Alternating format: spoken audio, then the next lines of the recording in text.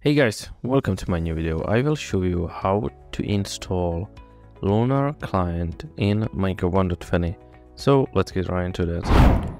As you can see, I already have the file on the desktop. So what you need to do now is to go to the video description. There's the download link, so please click on that and it will take you to my website where you can easily download it. So please download it and then take it and drop it on the desktop just like I did. From here it's basically really easy to do.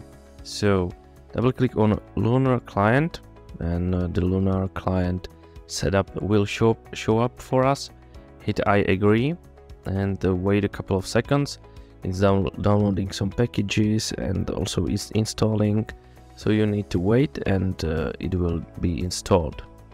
After that, you can double click on Lunar Client and don't leave yet. I will show you what to do, okay? So go to home and as you can see here, hit the arrow and there are so many different versions. For us, it's the 1.20 version. So click on that, please. And then, oh, sorry, I closed it. And then hit ready to launch.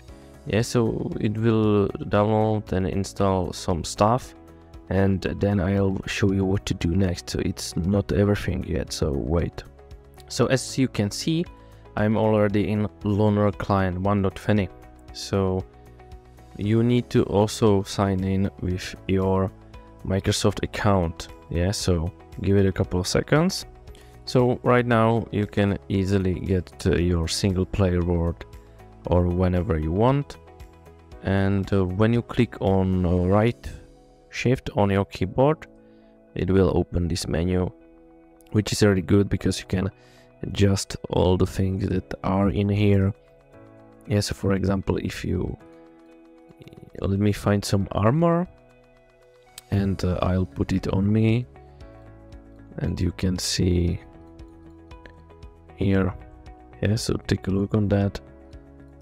And you can see the numbers, how good the armor is and stuff like that. So thank you so much guys for watching this video and I'll see you in the next one.